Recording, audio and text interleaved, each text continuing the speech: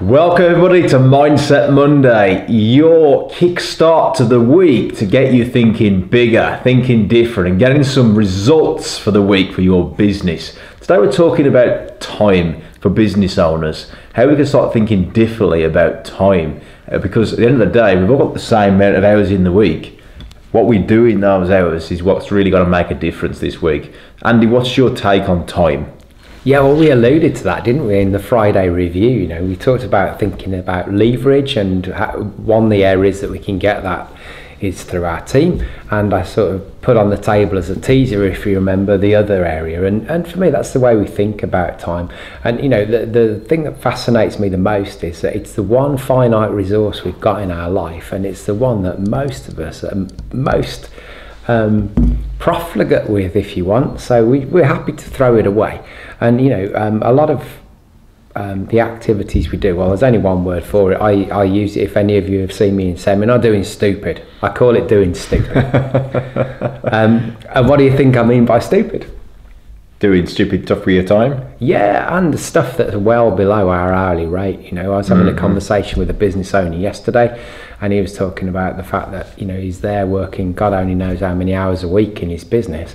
And I went, so how many of those would be at your hourly rate? And he went, what do you mean? I said, well, presumably, and this was an assumption, you're the highest paid person in your business. And he went, yeah. And I said, why? So what would your hourly rate be?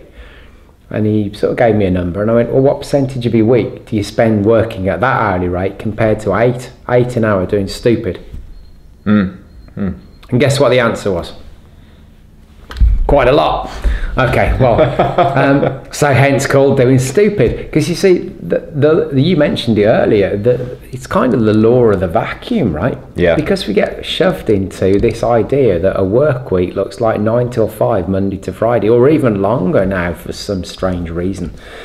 We have to fill our day. There's only one word for that: stupid. Because why should we do low value stuff when we could be doing high value stuff and something else and still growing our business? Absolutely. Guys, going to take a short break right now. If you resonate with the stuff Andy's talking about right now, bear in mind that Andy speaks to businesses from, you know, 300,000 to 30 million plus business owners. The stuff he's talking about works throughout the board. So if you do resonate with this stuff, make sure you click like or leave a comment. If you have any questions, leave a comment in the box below. So we're going to have a short break, guys. We'll catch you after the break. How far are you going to take your business? The content you're learning in this video is only the tip of the iceberg. If you're ready to take your business to the next level and start implementing the right strategies that are right for you, then now is the time to book your complimentary coaching session.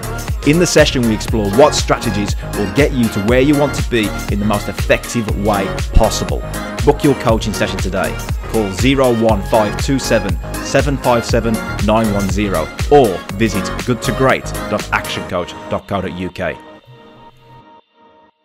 Welcome back, guys. You're watching Mindset Monday. Okay, we're talking about time, we're talking about leverage, hourly rates, and are you spending your time in your business doing stupid stuff? Yeah, so I mean, let's pick that up again. The stupid stuff can only be described as working in the business, can't it? Which is essentially doing stuff to keep you exactly where you are, not to improve it. So working on the business is the stuff that takes us towards our goals. It's Michael Gerber. Absolutely. Yeah. So yeah, and also if you think about this from a Covey perspective, the urgent versus important. So we talk about a time target, and right at the centre of that time target is the important, not urgent stuff. Yeah. That's the working on your business, and that's the stuff that's going to change our position towards where we want to be. The next ring out from that target is important and urgent. That's demand. So that's all the operational, all the firefighting that comes at you on a daily basis. Now the thing for me is, how much of your week are you actually invested in the important, not urgent, working on your business? And I often ask people what percentage of the week they're actually in that zone, and the number comes back as quite small. Interesting. From a percentage point of view. So let's do some simple maths. Let's say, just to take an example, you want to exit your business 5 years from now. Yeah. So if we look to that in very simple maths terms, just to keep it real easy for me, 5 years, 200 working days in a year, because you hopefully take some holidays. So that's 1,000 days. let's say you only are spending right now 5% of your time, or 10%, let's say half a day a week, 10% of your time working on your business. And think about your goals for what your business needs to look like 5 years from now when you exit it or sell it. What's 10% of 1,000? 100. 100. So you've got 100 days to take your business from where you are now to where you need it to be to give you the exit for the life that you want. Yeah. How would you rate your chances right now? Well, if you're just going through day-to-day firefighting, then it's not going anywhere. You're going to be in the same position as you are, if not worse. Sure, and 100 at that 100 days, 10% on important, not urgent, doesn't strike me as being a particularly good investment of time to move us towards our end goal. So, you know, it's always worth going back and doing that analysis. And we call that the Cooter meter, by the way, kick up the arse. That's what Cooter stands for, kick up the arse. And thanks to Gary Keating for that. I'm going to credit him in case he watches this, because he came up with this theory, and it's a brilliant one, right? Because how profligate are you being with your time right now? Guys, you've got to value that time. I mean, for me, Andy, what you just said there, look, 5 years' time, where do you see yourself? And for a lot of business owners as well, is it actually going to change? Yeah, absolutely.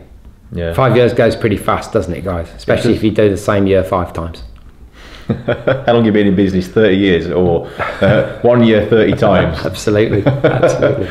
Guys, look, if you got any, if you resonate with any sort of this stuff we've been talking about, and you should be, because this is the sort of things that's going to really take your business to that next level, then make sure you click like. Any questions, leave them in the comments below. Have a great week.